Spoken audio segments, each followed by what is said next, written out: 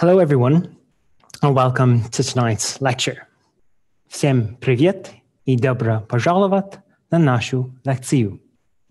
It's great to be speaking tonight in the first lecture in a new series we're launching here at EPIC, the Irish Emigration Museum, on hidden histories of the Irish abroad, and also to be speaking as part of the wonderful Dublin Festival of History. Before we get into tonight's talk, I wanted to do a little bit of housekeeping.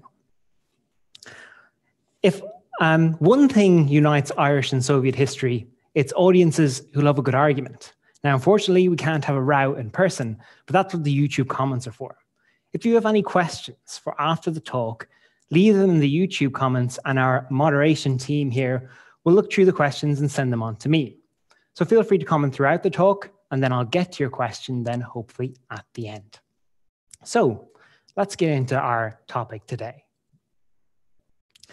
Today, we're talking about the Irish in the USSR. But first, just a little bit about myself. My name is Maurice Casey. I'm originally from Clare, County Tipperary, although some of you may have noticed that there's at least one thing that unites me and Vladimir Lenin, which is an acquired South Dublin accent. Lenin legendarily received his from an English tutor in London who came from Rathmines, whereas I received mine from doing my undergraduate at Trinity College Dublin, which was then followed by my MA in Cambridge University, and I recently completed my PhD at the University of Oxford. I'm the current DFA historian in residence at EPIC here, EPIC, the Irish Emigration Museum. And this is a role that's been generously funded by the Department of Foreign Affairs to support and highlight pioneering research into the Irish diaspora. So, let's begin. Oh, I need to click back in.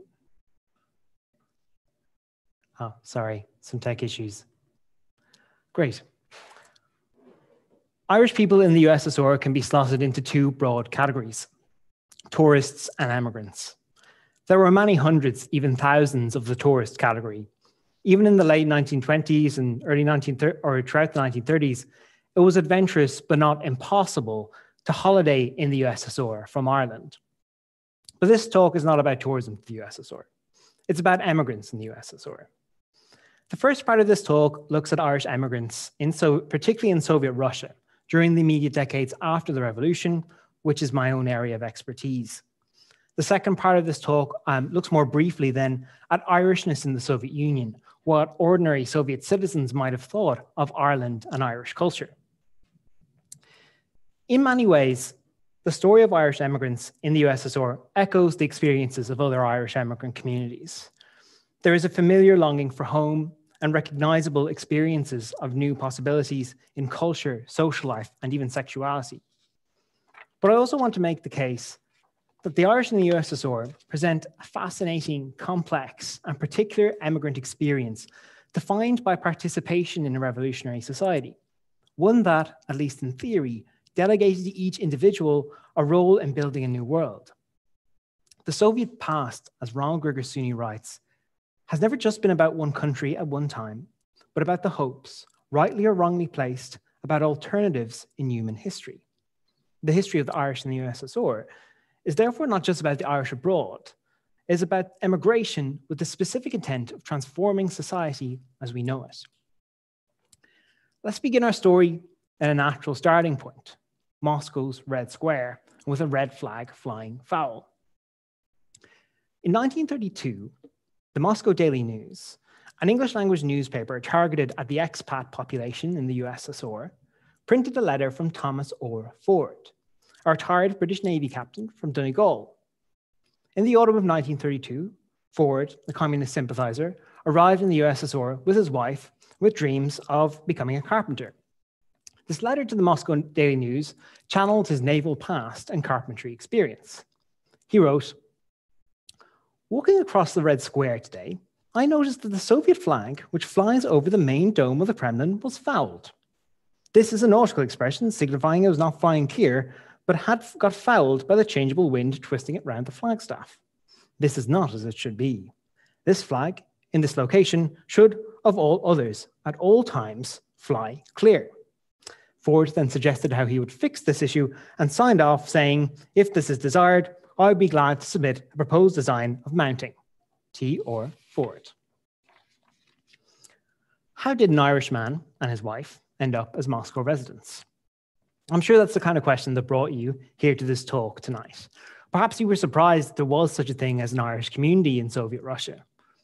You'll be even more surprised to learn then that Thomas R. Ford and his wife were not the only Irish people in Moscow in 1932. They were not even the only people from Donegal.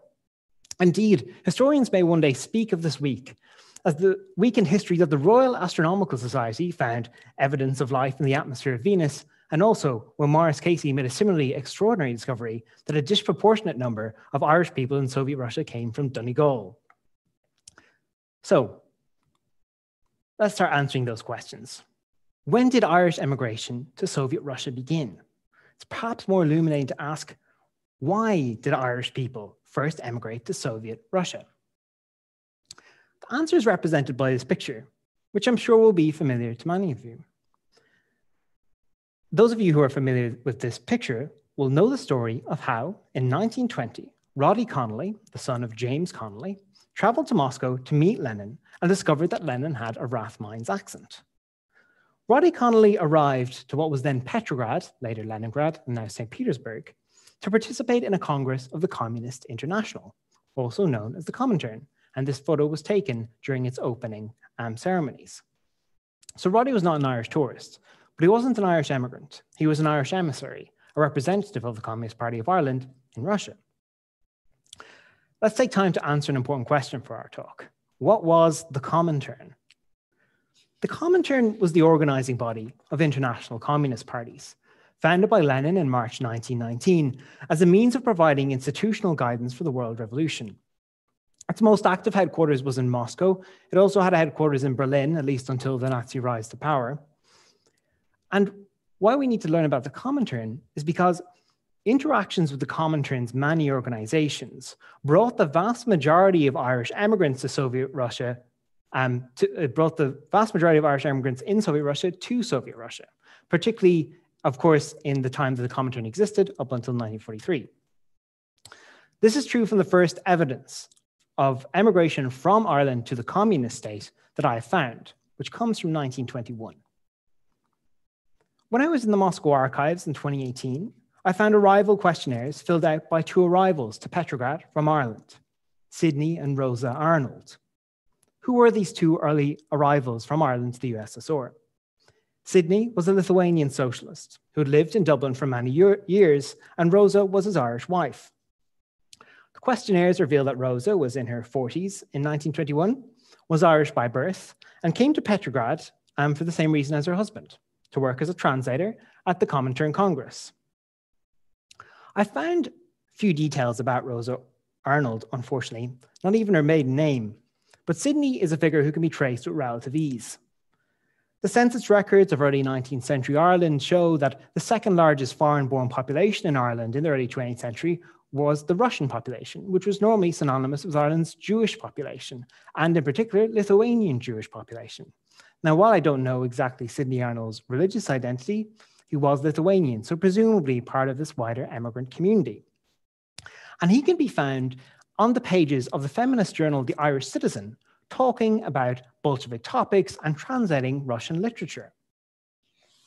He was also a member of the Socialist Party of Ireland, which later became the Communist Party of Ireland.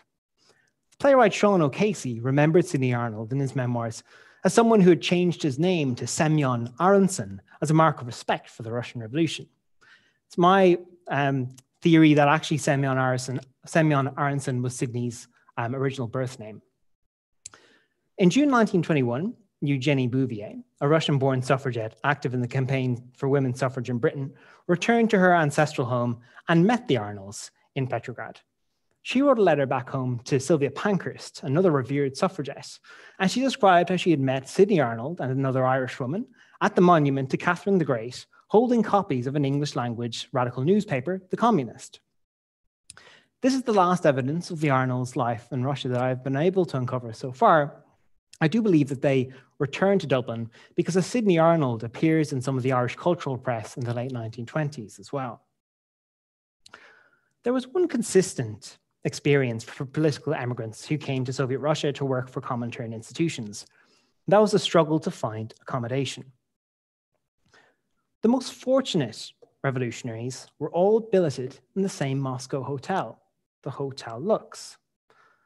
One of those lucky few was Edward Fitzgerald, a London Irish radical who arrived to Moscow in 1922 and who found both employment and romance in the Soviet capital. Fitzgerald was employed in the youth wing of the Comintern, the Young Communist International, and lived for a period in this central Moscow hotel, the Hotel Lux. The hotel, originally opened by a well-known Moscow baking family, would play an unusual role in the history of international communism. Pictured here during the October Revolution of 1917 with a barricade in front of it, the Lux was seized by the Bolsheviks in 1919 and transformed into the living quarters of the World Revolution. Leading communists from around the world were assigned one of 315 rooms in this decaying hotel, which had plenty of conspiracy and cockroaches, but unfortunately only 3 showers. It's of note for our story for several reasons, one of them being that an early meeting to discuss the Comintern's relationship with the Irish national question was itself held in the canteen of the Hotel Lux, but also because it had at least 2 Irish residents. While in Moscow, Edward met another young revolutionary, Hilda Kramer of Munich. The two married while in Moscow, and they lived together in the Hotel Lux. One of their Hotel Lux neighbors was a revolutionary by the name of Henk Sneevlies. He was a Dutch revolutionary who played an active role in the formation of the Communist Party of China and the Communist Party of Indonesia, and he would eventually be murdered by the Nazis on account of his resistance work in the Netherlands. This is to give you an example of the kind of remarkable connections that Irish people made in Moscow. In 1924, Edward and Hilda returned to Weimar, Germany. They became involved in the communist resistance to the rise of fascism, and they had one son while in Germany, to whom they gave the appropriately Irish name Desmond. Anyone who attended my London Irish talk a few weeks ago will remember Edward as the man who eventually fled to London following the Nazi rise to power and published accounts of Nazi brutality against Jews and communists. Here's a source which gives us an insight into the social life of the Hotel Lux, and it comes from the typescript memoir of Molly Murphy. Now, despite her name, Molly Murphy was not herself Irish. She was the wife of J.T. Murphy, a British Labour radical who was himself born to Irish immigrant parents. Molly Murphy describes the social life and night times in the Lux as follows. Back would go the furniture to the walls, and we would all indulge in song and dance until far into the night. Then we became really nationals, away from home, letting rip with all the old songs we could remember, from Tipperary and the Wobbly Songs, from Irish Eyes Are Smiling, The Race to Loch Lomond, and lots more. And highbrows and lowbrows joined in. In 1924, not long after Edward and Hilda vacated the Hotel Lux, a woman from Wexford moved into a comfortable room with a balcony overlooking the busy Tverskaya Boulevard. She too would become part of the social world Molly Murphy described. Her name was May O'Callaghan, and her life was remarkable in almost every detail. Her room, Hotel Lux number 5, became a kind of transnational literary salon where you could encounter veterans of the German Revolution, visiting American intellectuals, and Soviet cultural theorists pleading with those same visiting American intellectuals to explain to them the inscrutable slang in Ernest Hemingway novels.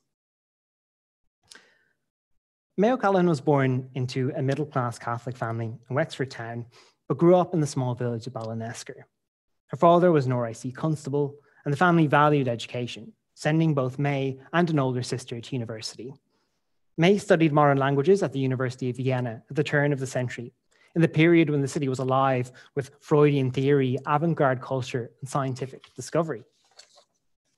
In 1914, May moved to London, where she became involved in Sylvia Pankhurst's East London Federation of Suffragettes. Her talent was always translation, and by the time she arrived in Moscow in 1924, she was fluent in the working languages of the Comintern, namely Russian, German, and English, with additional knowledge of French and Spanish. This linguistic skill eased her rise in the Comintern apparatus, and within a few years she held a prestigious position as the head of press translation working in the Comintern, working both within the Comintern's headquarters on Mokovaya Street in central Moscow and also within the Kremlin Palace.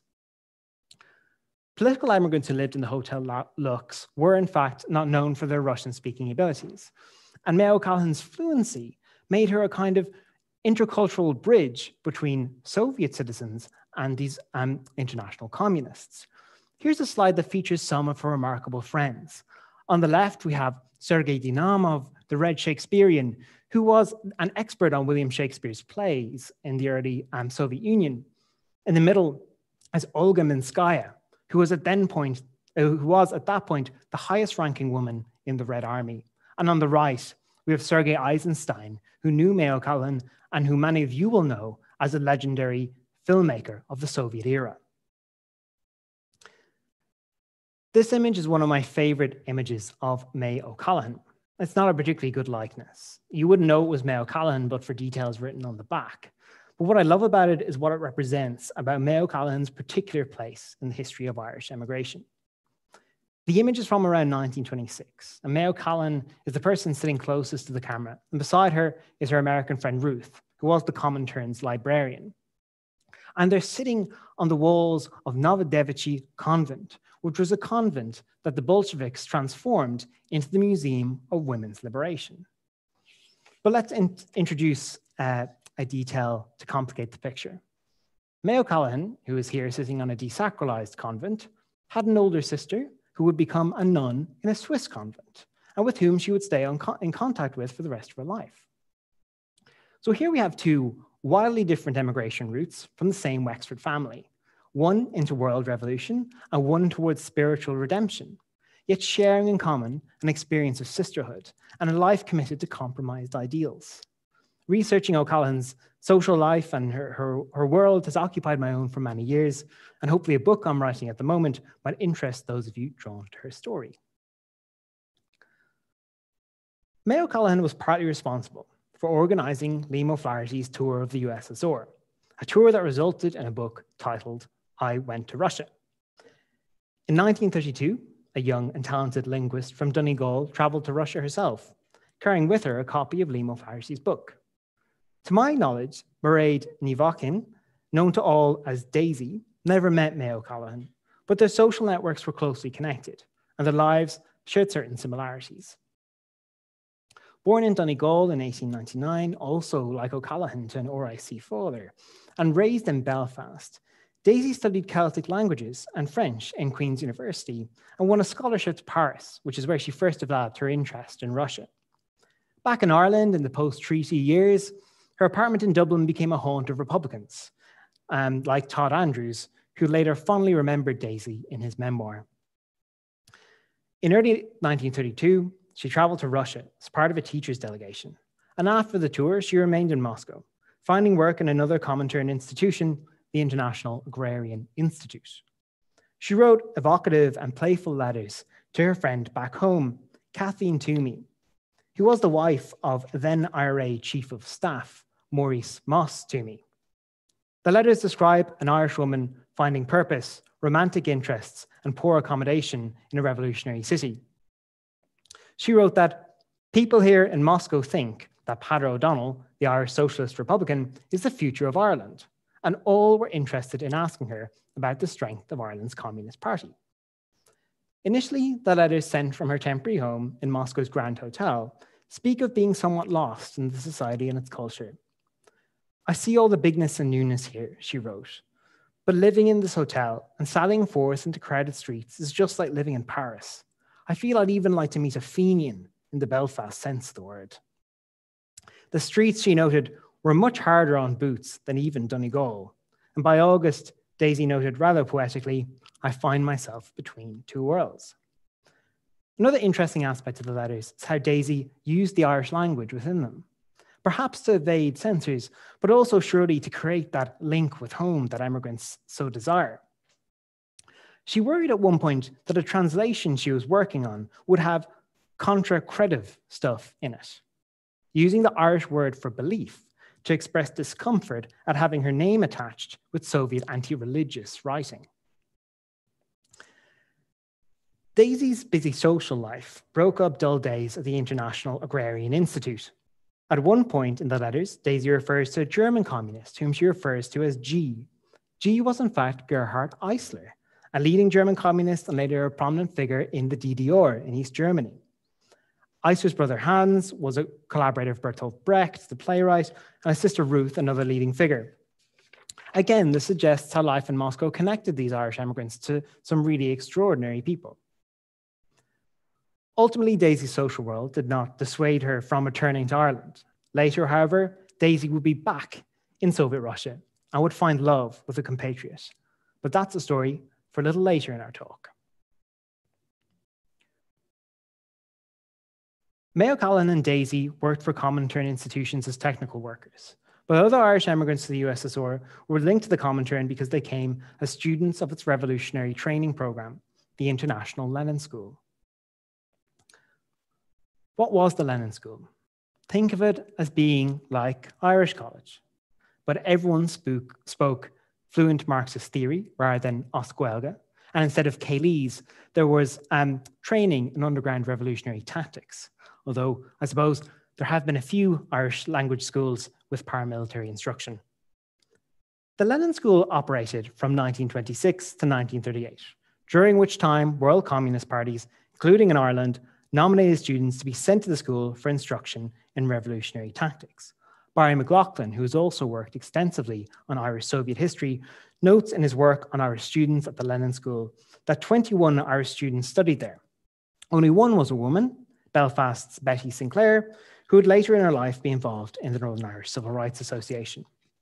You can still visit the Lenin School today, as I did in 2018, and it's just a short walk from Moscow's Arbat district. It's no longer a revolutionary training school, it's the World Literature House.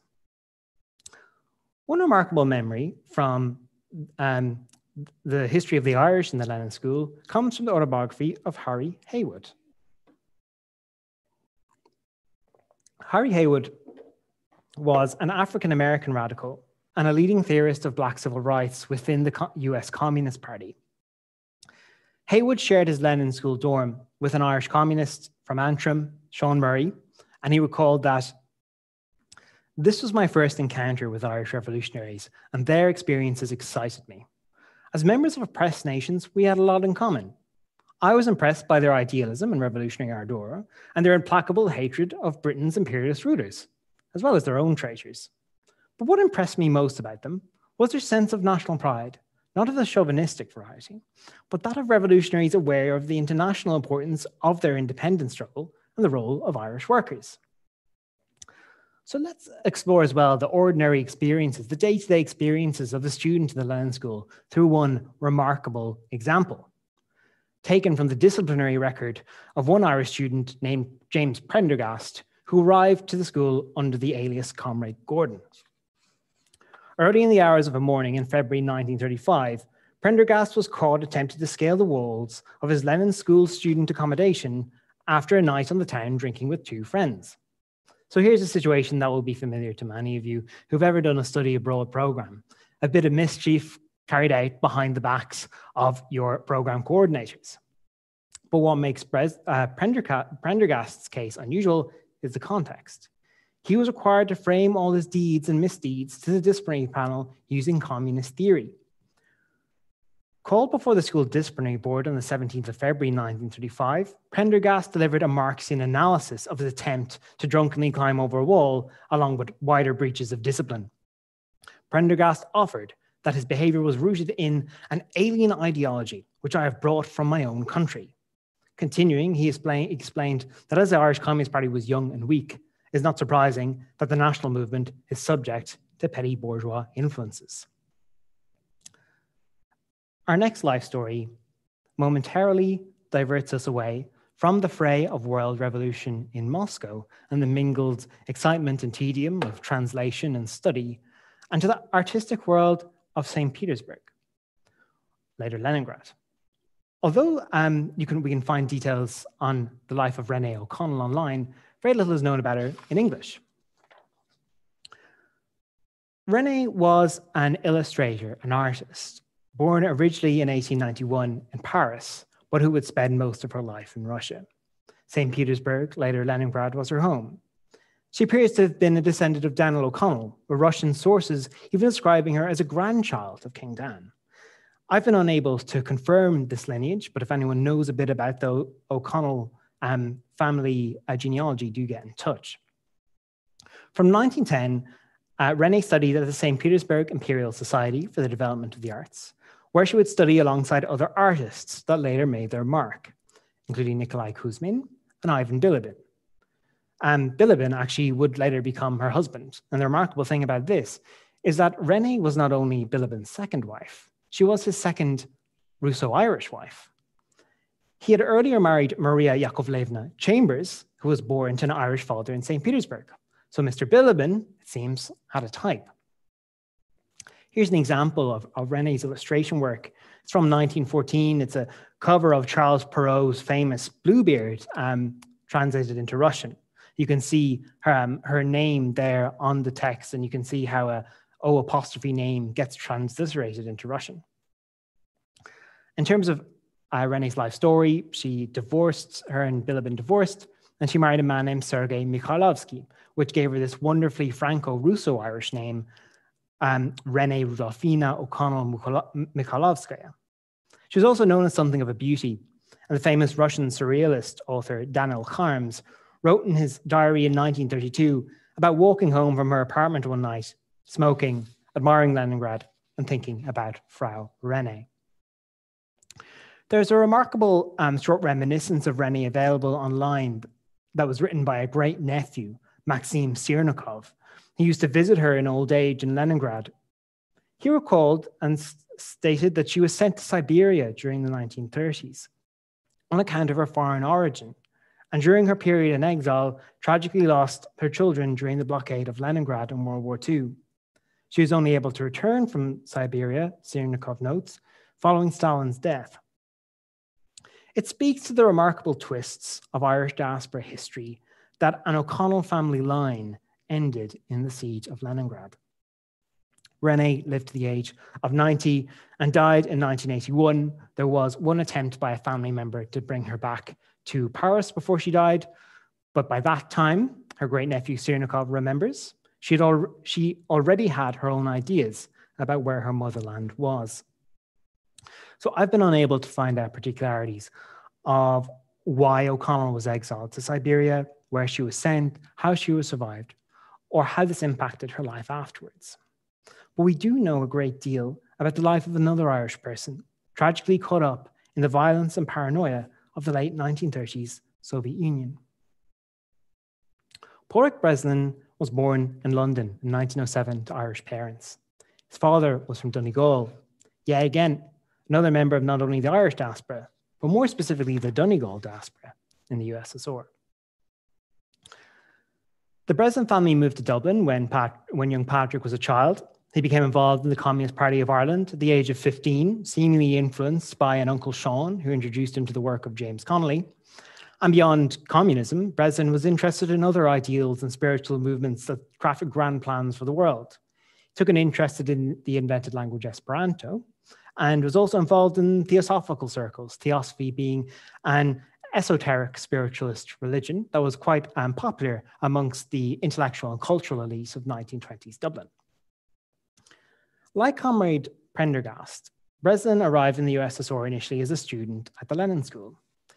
He came in 1928, one of several Irish students nominated by Big Jim Larkin of the 1913 lockout, and assisted in their travels by Larkin's lieutenant, Jack Carney.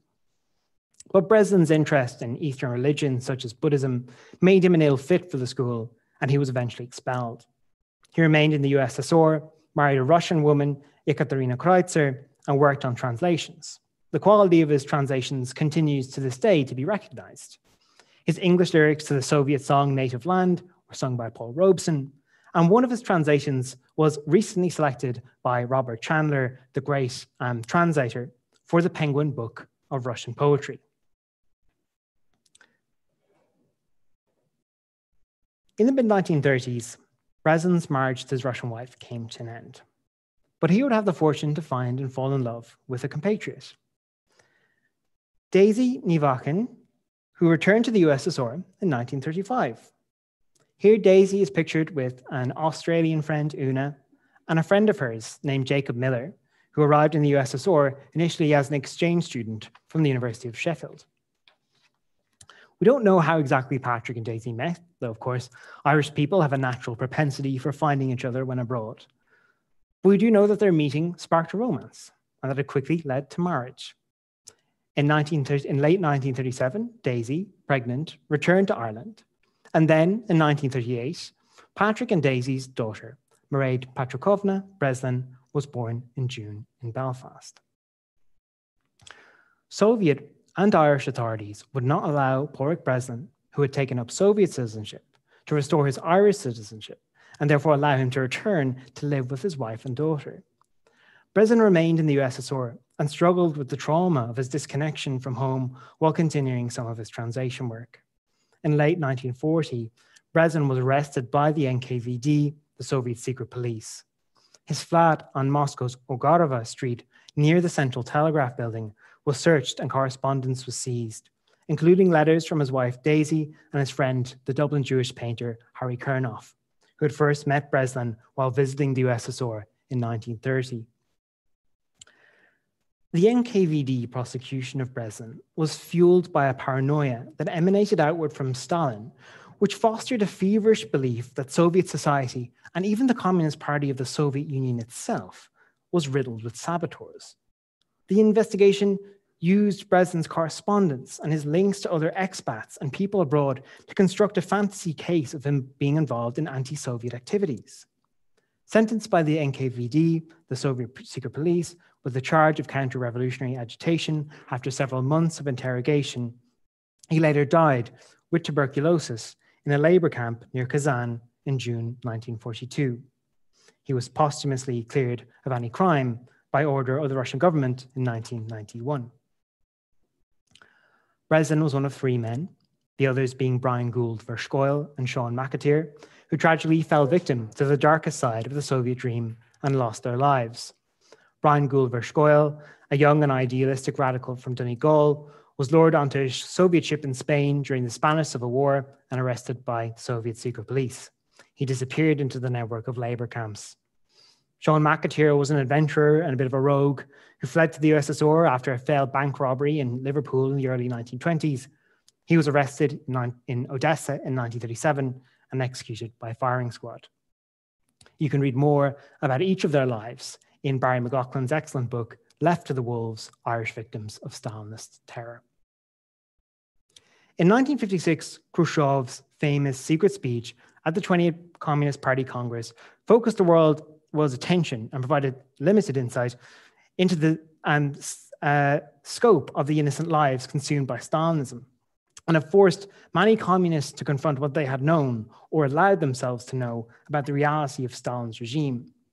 One Irish communist took a different approach and wrote a pamphlet denouncing what he termed as a campaign of defamation of Stalin, emboldened by what he said were sham communists and renegades in foreign countries. The author of this pamphlet was Neil Gould, who was in fact the brother of Brian Gould. Neil had lived in the USSR in the early 1930s, where he met and married Olga Ivanova Dolrova. After a period of internment in Ireland during World War II, some time spent living as a farmer in rural Waterford, and it seems a spell in England, Neil finally returned to Moscow in 1959 to live with his Russian wife and children.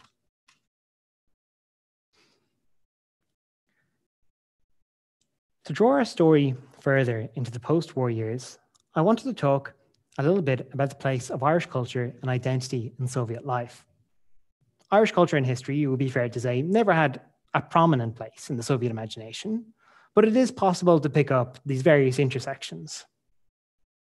What might be termed the Soviet historiography of Ireland actually has its origins in the aftermath of the Easter Rising in 1916. Patrick J. Little, who edited Republican newspapers during the Irish Revolutionary period and was later a long-serving Fianna Fáil minister, recalled in the 1950s meeting four Russians who visited Dublin in the aftermath of the Easter Rising. One of them, he noted, was the editor of Izvestia, a big daily newspaper in Moscow. Little also noted that this editor was killed in the revolution. This is in fact partially incorrect. Platon Kurgentsev, the Bolshevik and editor of Izvestia in the post-revolutionary years, who did, it seemed, visit Dublin after the Easter Rising, did not go on to die in the revolution. In fact, he went on to write the first Soviet histories of Ireland, the first published in 1918 and later republished in an updated edition in 1936.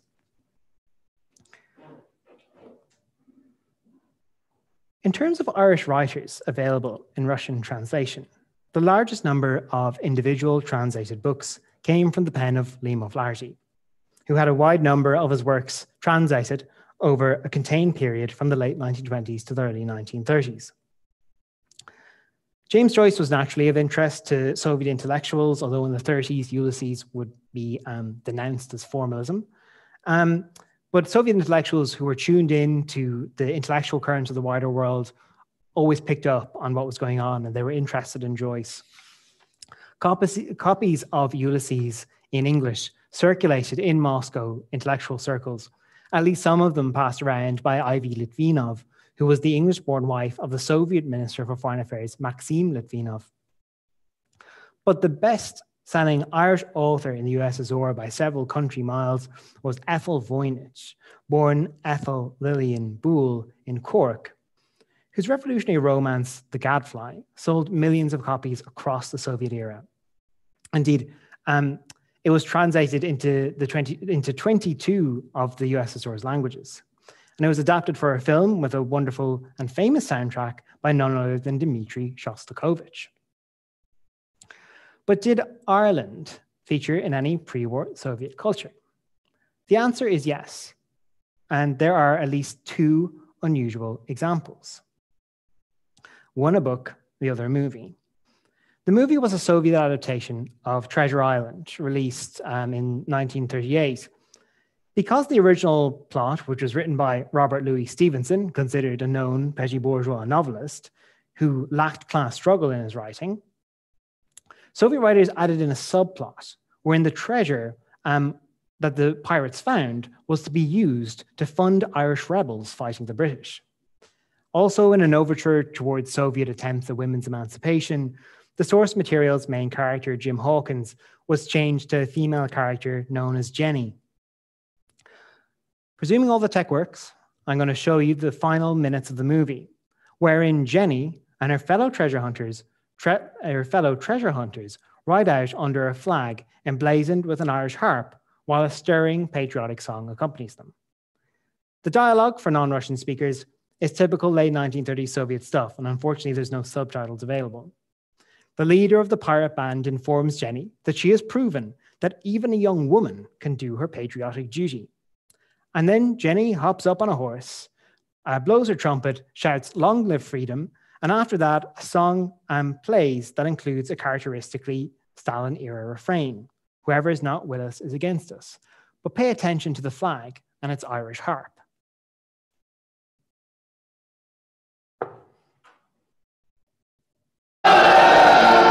Спасибо, друзья. Спасибо, Дженни. Ты не напрасно переоделась мальчиком. Ты заменила Юнгу. Ты доказала, что молодые патриотки умеют выполнять свой долг перед Родиной. Назначаю тебя адъютантом в отряд доктора Лайвиса.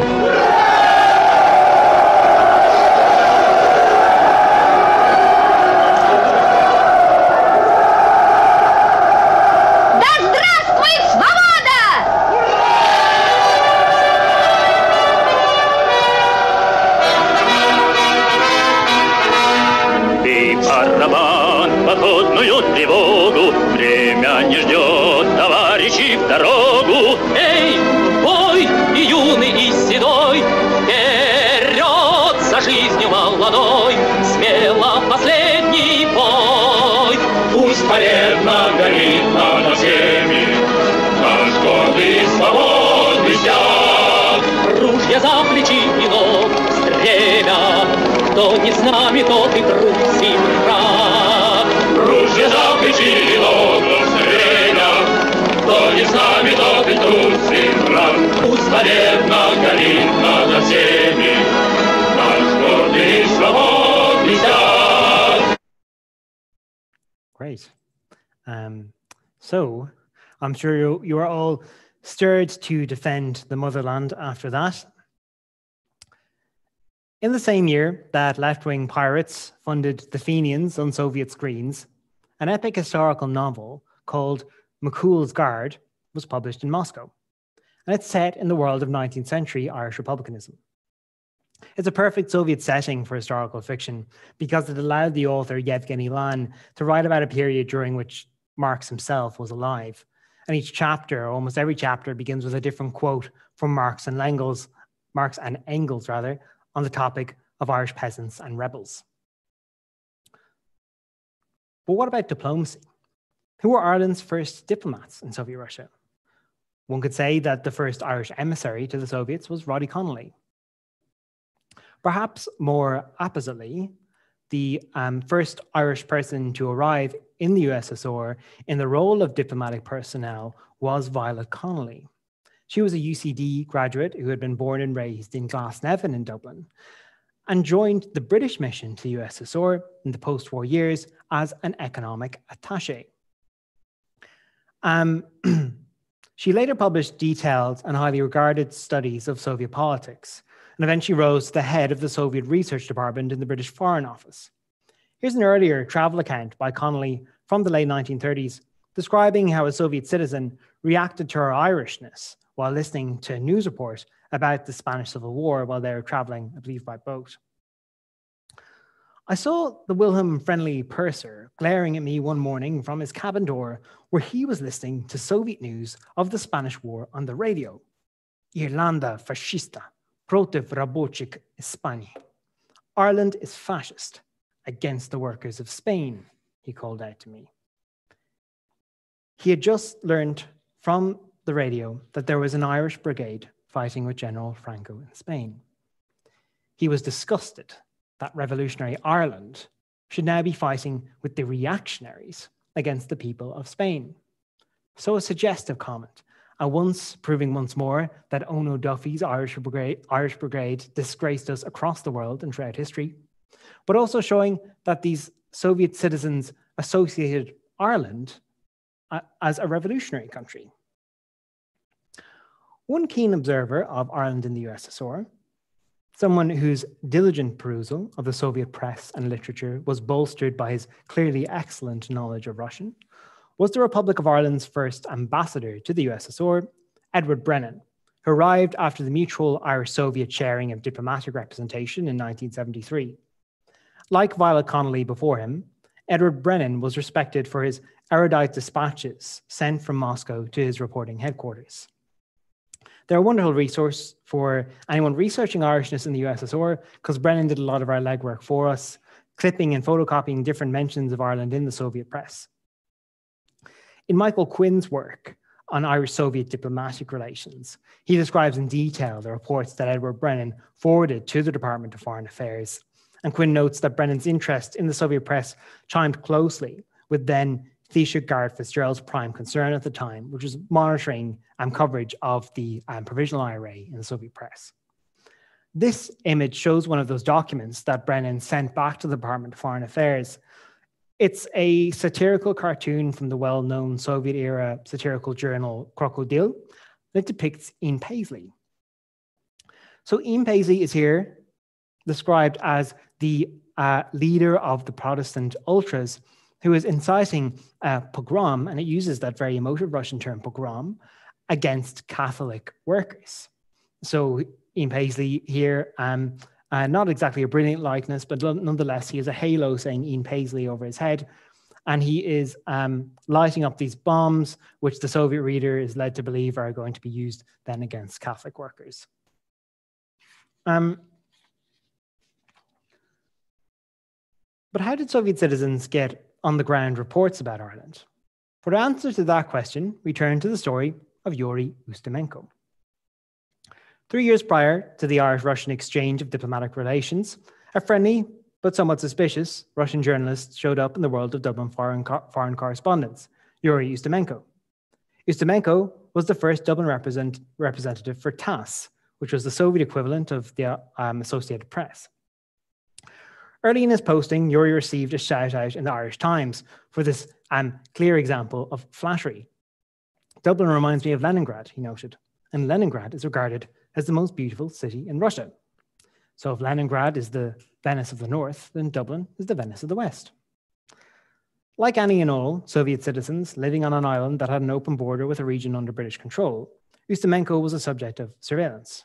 John Mulqueen recently informed me on Twitter that Dublin journalists also assumed that Ustimenko was sent to Ireland to head up KGB activity. At one point, intelligence officers were perturbed by Ustimenko's unusual interests.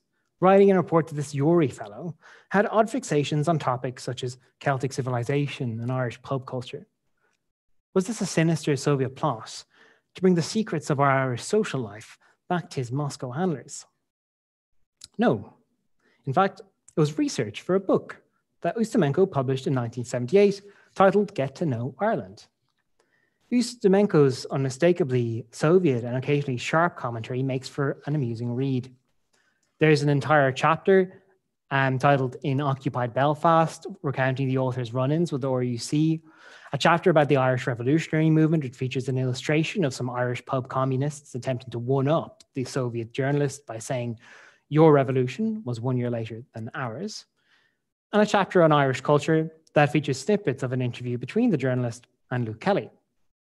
Elsewhere, Ustimenko delivers his final judgment on Irish pub culture. He notes that we drink too much outside of the home. He also made some remarkable discoveries. He claims that Catholics go to bed later than Protestants, and he also commented decisively that the Irish consider snow itself a natural disaster. In a chapter on the Russian language in Irish schools and home, Ustimenko includes an illustration of a Trinity College Dublin scene. Trinity had the country's first Russian department, and Daisy, who we've encountered throughout this talk, was one of the people who taught in that department. So, now coming to the end of the talk, and there are plenty more stories to tell, but there's not enough time to tell them. And it's important to note that there's more people than me telling them. I want to give a particular shout out to an exciting PhD project underway at the University of Edinburgh, where Anna Lively is researching Irish-Russian relations from 1905 to 1923. Sure, of course, some of you in the audience will have your own Russo-Irish histories, but I wanted to end with a story from my own time in Russia. Before I visited Moscow for the first time in September 2018, I used Google Maps and an old map of the city to plot the current locations and places where Irish people and their comrades once lived, and those locations that mattered to them.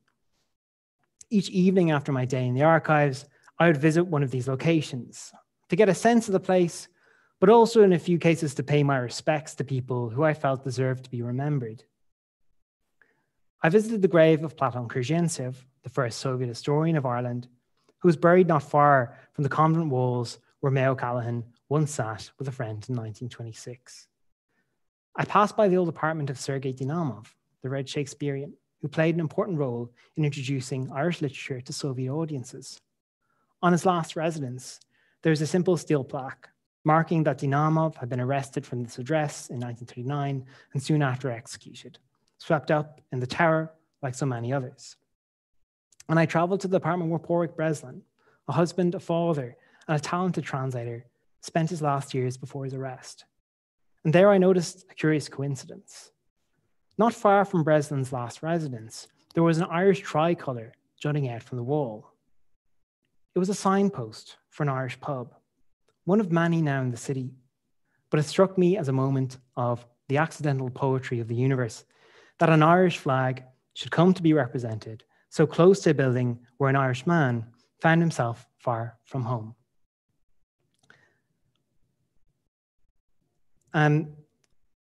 One of the numerous remarkable Irish emigrants who made their way to the Soviet Union. The moment underlines what has always drawn me to these complex emigrant stories. Stories of people who set out not only to find new lives for themselves, but to remake the world in the process, and the hopes and tragedies that they encountered along the way. This migrant story is not unique to the experience of USSR immigrants, but those who traveled there lived it with a peculiar intensity. One metaphor for their lives might be that image with which I opened this lecture. an Irish migrant seeing the red flag flying foul, a symbol of ideals that had become contorted, and earnestly attempting to set it right. Thank you, spasiba. So that ends the talk portion of tonight's talk. I'm going to quickly just post up some more. Oh yeah, go back to the PowerPoint there, Carl. Yeah, no worries. Before we get to the Q&A, I just wanted to let you know about, yeah, cool. And then click back in. So this talk is the first in a series of talks that we're doing here at EPIC. This slide tells you what's coming up. So the idea of this series is that we're going to look at a lesser known Irish diasporas. So the next one coming up will be on the 29th of October, Ireland in the Black Atlantic, and I'm going to be exploring some of the fascinating scholarship that has looked at Irish engagement in both slavery and anti-slavery, and also interactions between Irish nationalists and Black nationalists across modern history. After that, we're going to be looking at the Irish behind bars. So these are stories of Irish people in prison abroad and how those experiences have shaped both domestic Irish history and perhaps the modern conceptualization of ideas like political imprisonment. The next one then will be Irish traveller communities abroad. So looking at the Irish travelling community and where they have settled beyond Ireland. After that, Irish Jewish and Irish Jewish histories, which will look, of course, self-explanatory at Irish Jewish histories, paying particular attention to how the Irish Jewish diaspora has interacted and engaged abroad. And then our final lecture in the series is not itself a history of the Irish abroad, but actually looking at the significant contributions that migrants have made to modern Irish society and culture. And on that note, I'd like to particularly thank everyone who registered and made a donation to the really important cause that we've partnered with, which is the movement for asylum seekers in Ireland and their campaign to end direct provision and to stop deportations. So I haven't seen any of the YouTube comments, so I'm going to get my phone and my moderating team is going to send over questions and heckles and all sorts of treats that you've been sending to me throughout the talk. So, and then hopefully we'll answer a few of them.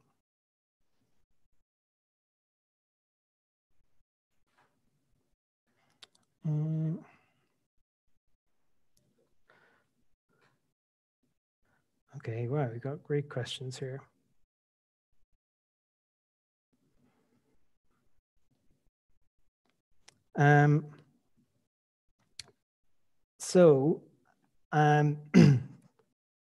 Question from Patrick Gaffey that could be answered quite quickly.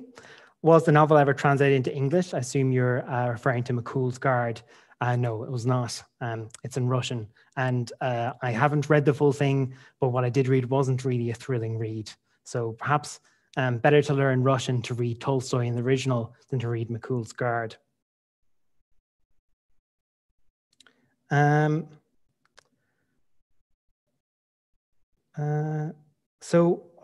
interesting point from Philip McDonough, who of course has worked extensively on Irish cultural relations and was an old Moscow diplomat. And he said, I hope we won't forget Alexander Rowe, who I have forgotten, and who in fact I don't know about. So Philip, I'd love to hear from you about Alexander Rowe's story. A question from Simone B, which will have an interesting and multifaceted answer. I'd like to ask Maurice how and where he found these interesting stories. Was it through archive research in Ireland or Russia, or through interviews or other methods? It was through all of that and more. I set out to learn Russian at the start of my PhD, and so I did archival research in Russia and in Ireland. And I've also been very fortunate, and some of the most meaningful moments of my research career have been meeting with the descendants of some of those who I spoke about this evening. A broad approach. Now, let's see.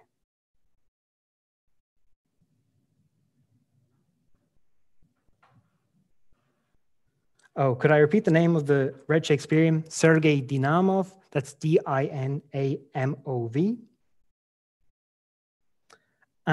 Question from Alison Martin. Were there many references to figures like Collins and De Valera in Russian literature? The standard Soviet histories of Ireland would, of course, mention them both. Collins' death was reported in the Soviet press, but actually Anna Lively, the PhD student at Edinburgh, who I mentioned, will be better able to tell you exactly how the Irish Revolution was itself reported in the Soviet press.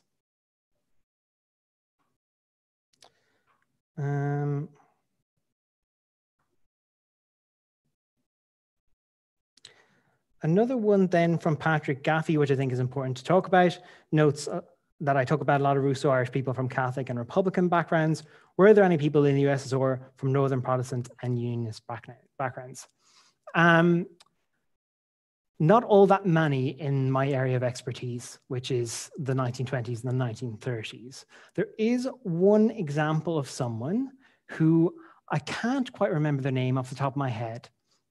They're certainly from a Unionist background because they apply in around 1932 to get a lecturing role in a Soviet university. And one of the referees that they provide to try and get this lecturing role is actually Edward Carson. So an interesting example. I don't know how a Soviet a hiring committee would have felt about a reference from Edward Carson.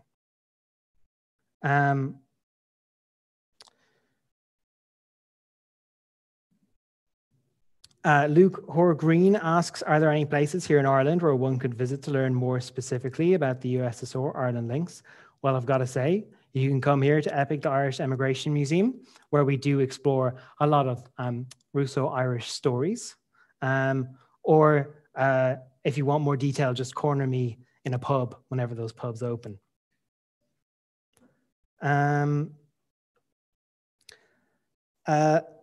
A question from Donal Hassett. Hello, Donal. He wants me to say something about Irish interactions with other anti-colonial activists at the Lenin School. Now, the most detail that I have found would be on the interactions between Haywood and the Irish students. I'm not an expert on the Lenin School, but it was quite a siloed experience in many cases, and Irish were put in a sort of Anglo-American secretariat. Places like the Hotel Lux and student accommodation is where they would have interacted, and it's where you should look at if you want to find evidence of those interactions. I'll keep working away on that question in my head and see if I can come up with a few more specific examples beyond Harry Haywood. Was there any Irish musicians who played or collaborated with musicians in the Soviet Union? Now, one thing that comes to my mind, which is a very interesting example for this, is that one of the first Irish musicians to tour the USSR after Stalin's death was none other than Joe Dolan. So the Soviets got to learn that there was no show like a Joe show. What is that in Russian? Someone will know. Нет мне приятнее, как Dolan show. I don't know. Would it be possible to have a list of the published literature that I've mentioned? Yeah, happy to post a bibliography on Twitter. So I'll send you some different writings on Irish in Soviet Russia. That's from Lucia Scuteri. Thank you.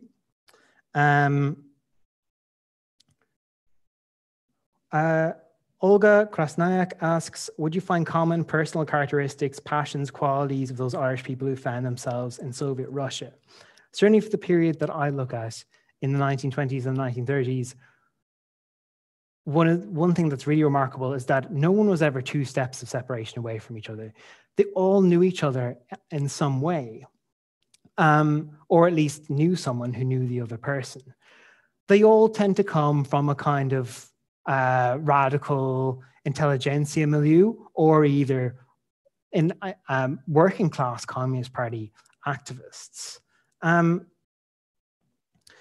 And I guess what you could say about them is that when they arrived in Moscow, the people I research, they integrated what communism provided them with was a means of integrating very easily into an international community, because these people would find that whereas you might think that Irish people would be united by a shared past, actually they were united with everyone in Moscow because they had a shared idea of the future. And that was a very important gel that connected them, not only to other Irish people, but to other revolutionaries.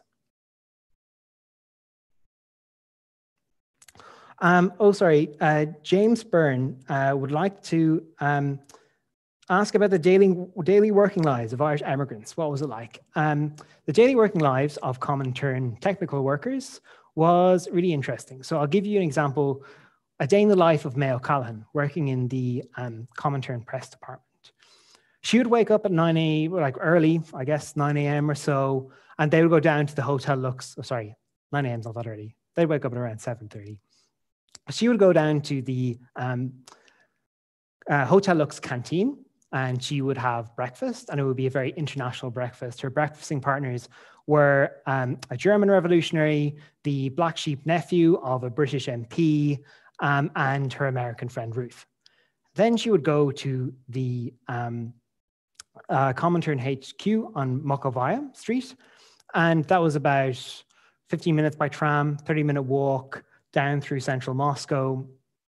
And that was a really interesting building, because at the time that, particularly when Mayo Callahan was living there, you had people like Antonio Gramsci, Ho Chi Minh, a young Ho Chi Minh, was working there as well. And so this was a place that rebounded with the sort of clack of typewriters as people were working with this very dense revolutionary material. Generally, speeches and debates would be had in the Kremlin Palace, and then those typescripts of those debates would come into the translation departments. They would have to work very quickly, but also very professionally, to translate those documents into the various languages for national sections. And that's, I think, one aspect of this history that really fascinates me, and it's really under-researched, is actually how the Comintern worked as a day-to-day technical operation, one that required a vast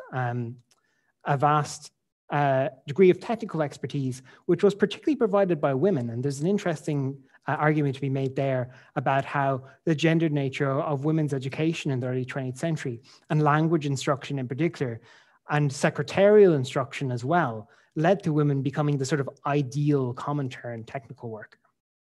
So that's a sort of answer for that.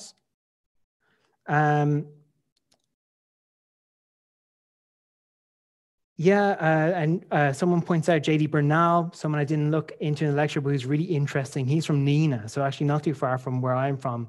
For those who don't know about Bernal, he was a crystallographer, I believe attached to Cambridge University, who was also a communist, a lifelong communist.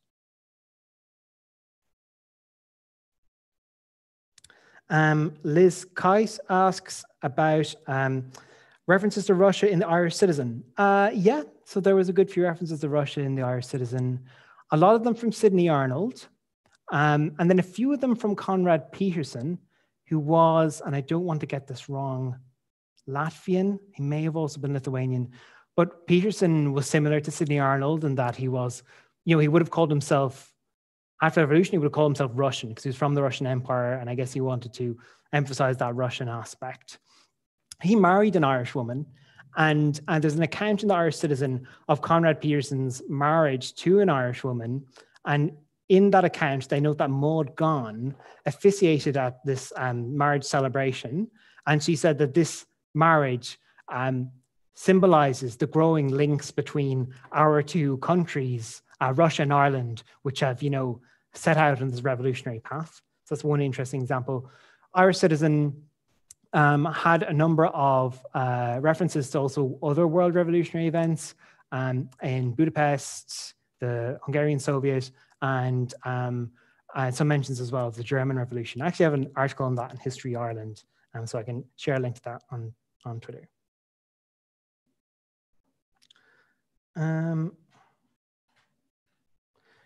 Adrian B., to what would you attribute the strong Donegal connection to Russia?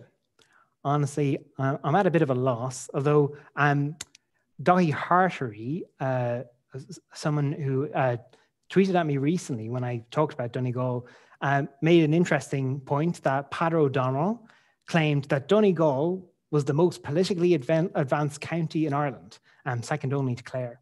So perhaps there's something there.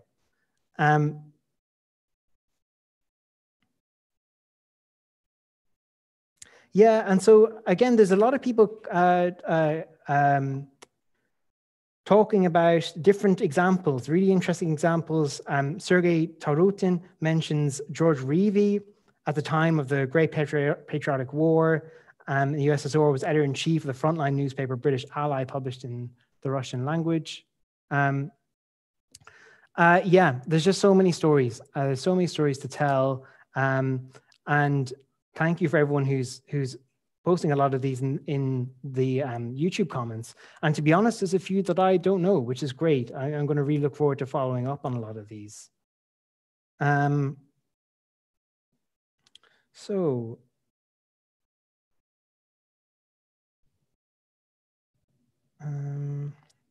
Jeremy Curtin asks, any Irish turn up in parts of the USSR outside Russia? Yes, as emigrants in the period that I've researched, particularly the interwar period, not so much. Moscow's dominant. You have another Leningrad case, who I didn't mention, who's really interesting, Hubert Butler, an Irish writer. I mean, Irish people traveled beyond Moscow. The Irish Friends of Soviet Russia 1930 delegation to the USSR, which lasted for 6 weeks, that delegation traveled to Azerbaijan and traveled through Georgia. So they traveled also through Ukraine as well. So tours, yes. I'm sure there are examples of immigrants outside of Russia, but I can't cite any for you right now.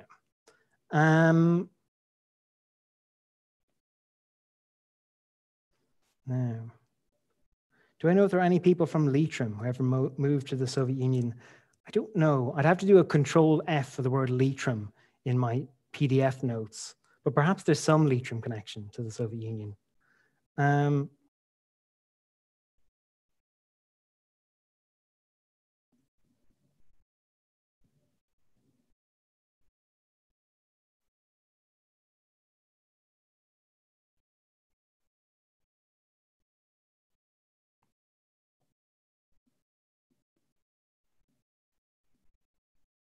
And yeah, just to note a kind of a first comment that came in here from the family of Daisy and Patrick Breslin, both daughter and grandchildren, another extended family. So hello to all. I'm really glad that you could make it in particular. Yeah, so do we have any more questions? I think we're going to wind up. So yeah, thanks everyone. It's been really great. Stay safe, keep washing your hands, and send me a message. I'm happy to talk more. See you all.